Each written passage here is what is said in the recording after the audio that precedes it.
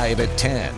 Thousands of people looking for public housing in Omaha called the moment applications opened, but instead of getting an appointment for a place to live, they spent hours on hold and heard error messages. Good evening, I'm Jennifer Griswold. Craig has the night off. Tonight, reporter Maya Sines went to the Omaha Housing Authority to get some answers about what happened. Maya?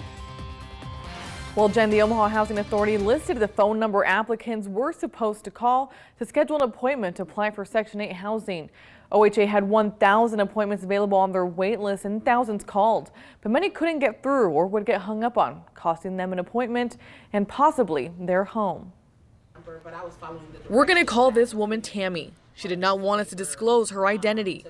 She was one of nearly 9,000 people who called the Omaha Housing Authority last Tuesday with hopes of getting an appointment for Section 8 public housing assistance. Woke up at 7:35. I had the number already programmed, so when 7:59 hit, I called. The waitlist application opened at 8 a.m. I got through 6 times, and it was, your time is greater than 2 minutes.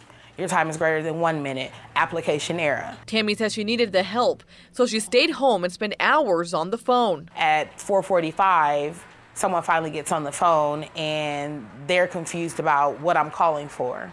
And I explained to them, and they said, well, I think you have the wrong number. And I explained to them, I said, no, I've been calling this number since 8 o'clock this morning, and I got hung up on. We went to Omaha Housing Authority and spoke to executives to find out what the problem was. There is sometimes a long wait period. This time was unusual. Interim Executive Director Christine Johnson said the problem was with a third-party call center. At any one time, there was 900 calls in the queue.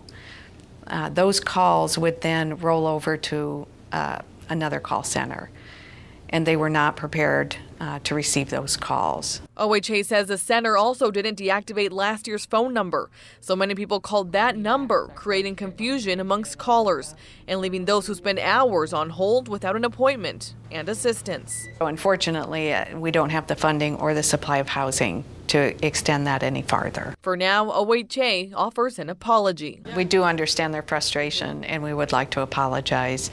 That's not how we want to do business, and we want to be there to serve them. OHA tells me they will no longer be using that call center. Moving forward, OHA will also use a computerized lottery system. People will sign up online. Then after a week, applications will close, and the computer will randomly select applicants from there. Reporting live from the studio, Maya Sines, 3 News Now.